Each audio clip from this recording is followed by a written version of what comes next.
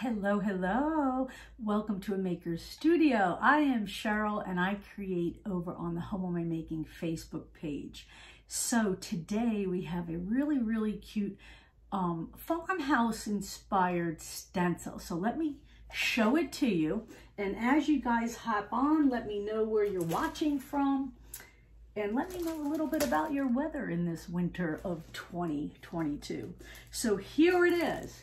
It is the General Store Stencil. Isn't that so cute? So now you could make your own farmhouse inspired projects. So not only does it have this general store, imported and domestic, established in 1831, groceries, dry goods, and wine, you have a little butter graphic and one for a coffee one. So I'm going to use this part of the stencil today. It's pretty big.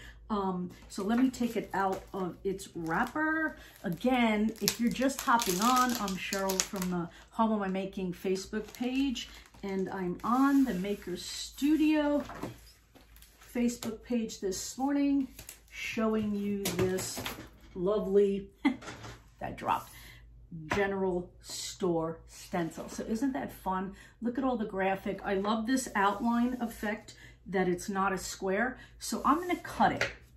And again, we're going to be giving this away.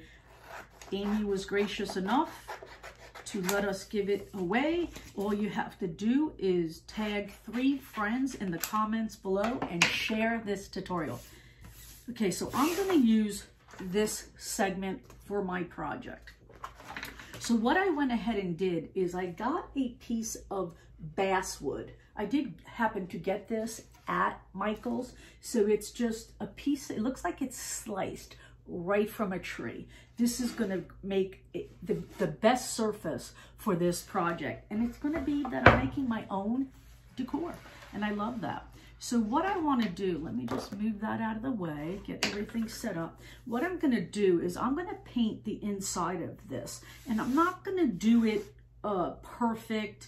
I want it a little, again, the worn look, so I don't want a true opaque coverage. But I am going to use the Bauhaus Buff in the Amy Howard at Home one-step paint, which I have put into another little container so that I can use it right out of there. So again, if you're just hopping on, we are just introducing this General Store stencil, and it also comes with another little stencil that has a coffee diagram on it and a butter. So this would be really cute on a butter dish, and that would be really cute on a coffee can container or a coffee jar container.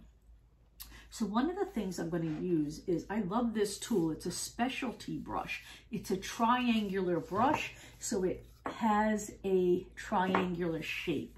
That's what I'm going to use today to paint my surface. So I'm just going to go in long strokes down this whole entire board until I get the desired effect I want. Again, I don't really want to paint it like it's a perfect paint job. I want it to be kind of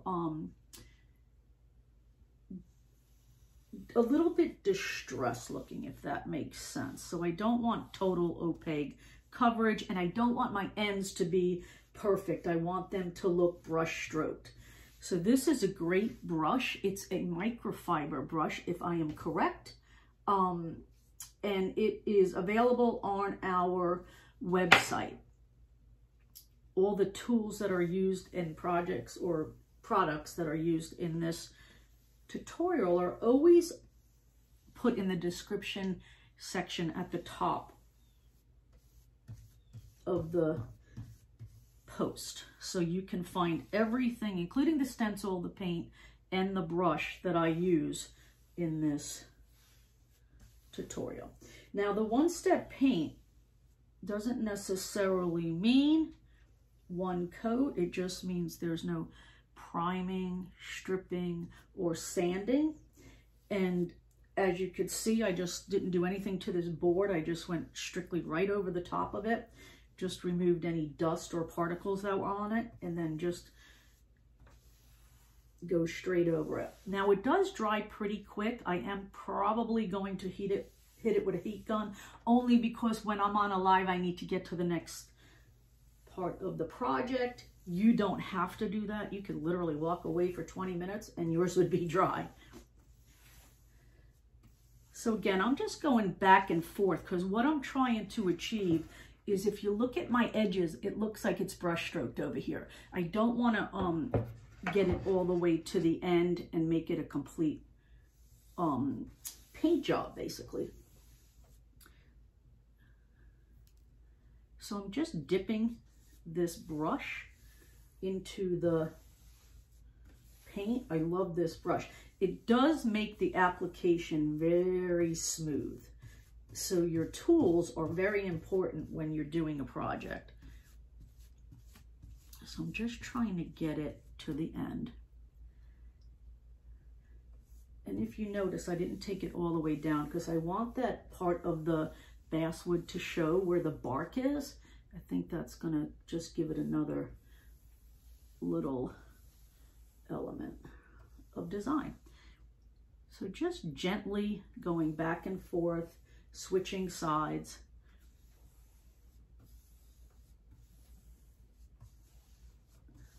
And completing the look that I'm going for.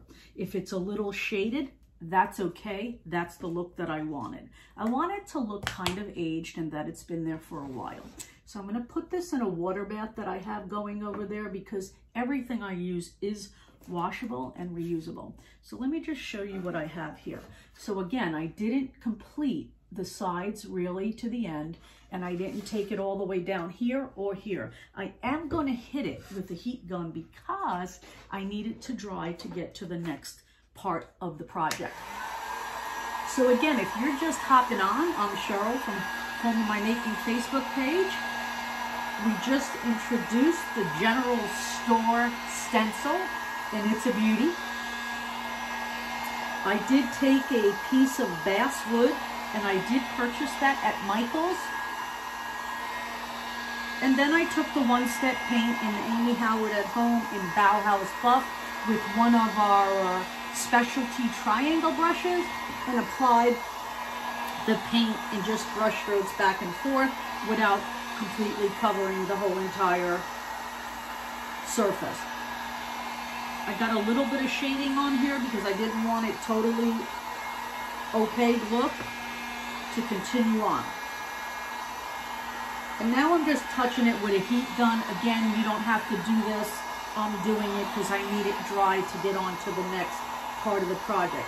Another thing, we are going to be giving this stencil away, so don't forget to tag 3 friends down in the comments and share this tutorial.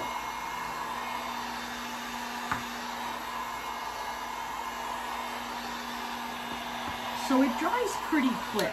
Because it's a water-based paint, it dries pretty quick. So I am going to use this part of the stencil where it says imported and domestic general store, established 1831, groceries, dry goods, and wine. It's got a lot of detail. It's got a nice outline that's going to fit right on this board. I'm going to take it off its backing. If you're new to the Maker Studio stencils, these are an adhesive backed stencil. They're reusable.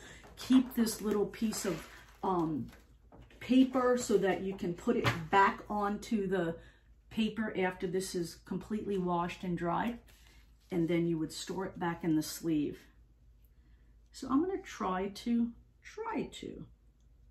somehow get this a little bit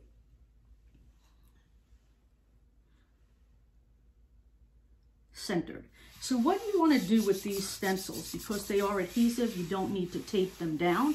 You just need to burnish it so that it's going to be flush with your surface. So just rub your hand and get it flush. If you have any gaps or little wrinkles, lift it back up and then just go ahead and straighten it out. Because you could do this because it's reusable and adhesive, it'll adhere back down. So the next thing I'm going to do is I'm going to take, I love this color. It's the One Step Paint in the Midnight Dreams. So this is like a rich blue color. Not real dark. You'll definitely be able to see that it is blue and a navy-ish blue. So this is going to look fabulous in my kitchen because I have blue accents. So instead of doing it in black, I think I'm going to do it in blue. So what I want to do is I want to take a foam dome brush, okay? And I think I'm just going to take a little paper towel, put that there.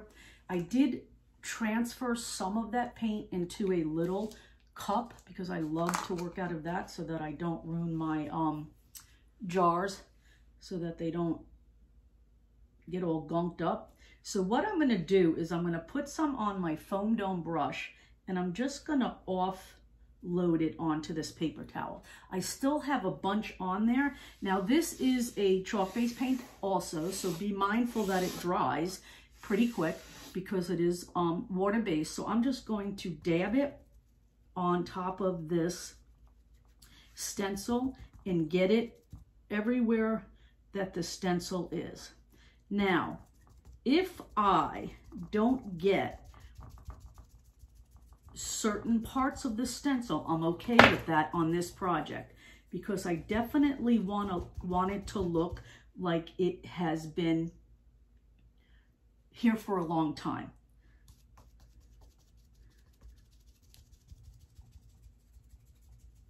So all I'm doing is doing an up and down motion with the paint, pushing it through the stencil and offloading it when I dip into my jar.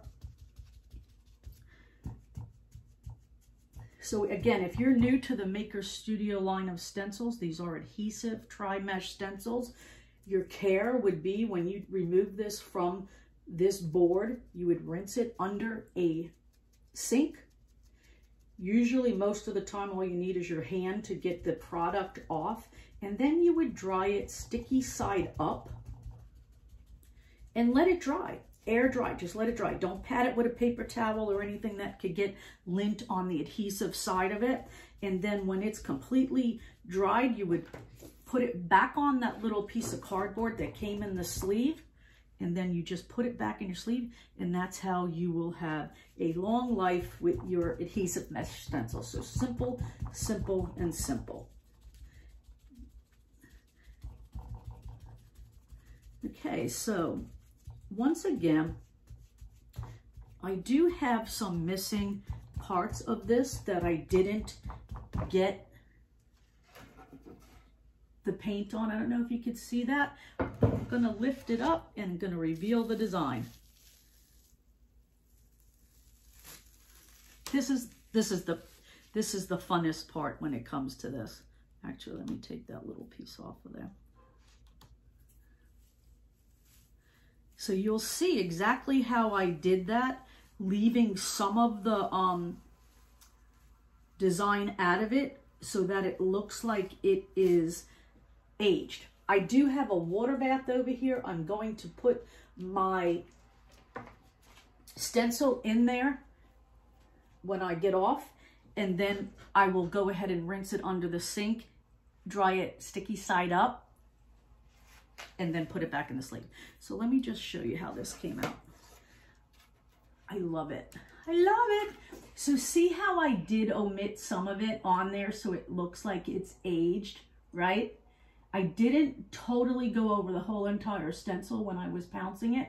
Again, I didn't go over the whole entire board with the white Bauhaus buff paint to give it a more aged look.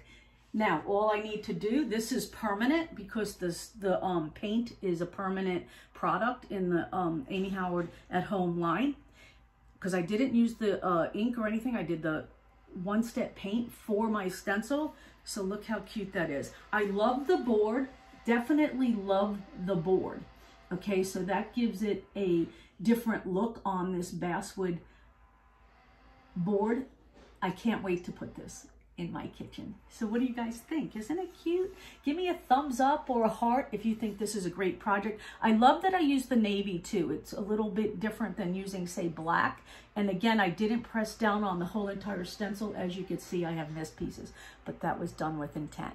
So thank you guys for watching. Also, don't forget to tag 3 friends and share this tutorial, and you will be in the drawing for this particular stencil. So thank you guys. Have a great day.